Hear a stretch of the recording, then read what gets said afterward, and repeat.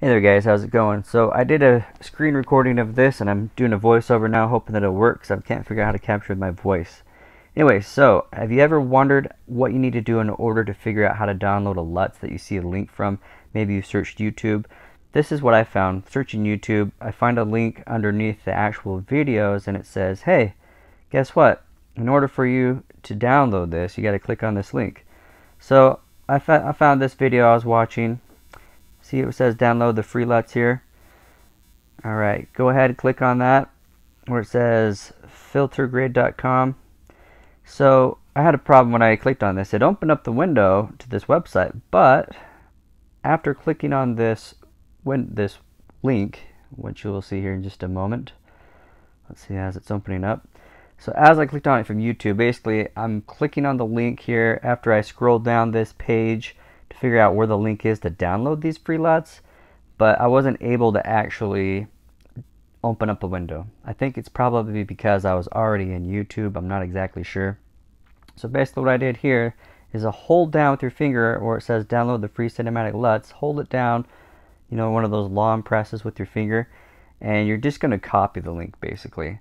So if you can copy the link, you can open it up into a different browser like Safari, for example, and you can paste it. So here I've opened it up. Now basically once you get it opened up into this new window, all you got to do is open it up into LumaFusion.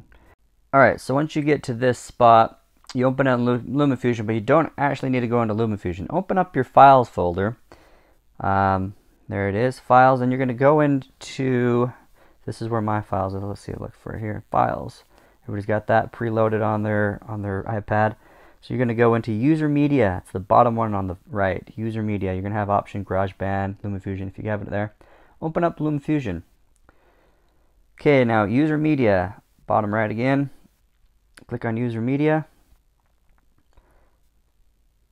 Alright. And it's going to open up what you just downloaded. Alright, so the first one is the free Cine LUTs Pack V2.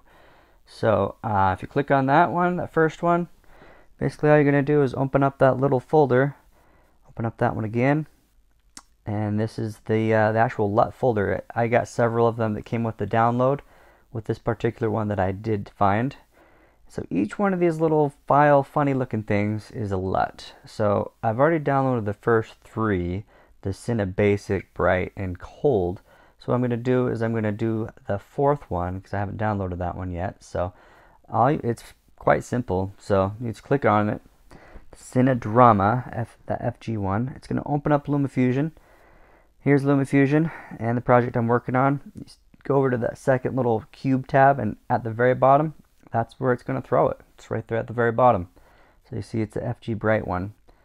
And I've got the Basic, the Bright, the Cold, Drama. They're all just here. They're just going to stack them all at the bottom. So it's the little second little tab over that little cube. And that's where it's going to put them. So yeah, I click on them all right here. And it's the same basic process. If I want to go back over to that file folder and click on the next one, it's just going to do the same thing. So I'll do that real quick to show you. So double tap the home button, click over to that. I clicked on the next one, boom, come back to LumaFusion automatically. Boom, there it is right at the bottom. Go back over to the files folder, click on the next one over, the orange one. Scroll back over to the bottom, and there it is. So I hope this helps you because for me it was super confusing trying to figure out which was the best way to find a free LUTs and bring it into LumaFusion because I couldn't find anything out there. But hopefully this will kind of answer some questions. Basically you're going to be using the files folder and LumaFusion simultaneously with the link that you find where you're going to find your LUTs. If you have any kind of questions, feel free to reach out, let me know, and I'll try to respond as much as I can. Thanks for watching.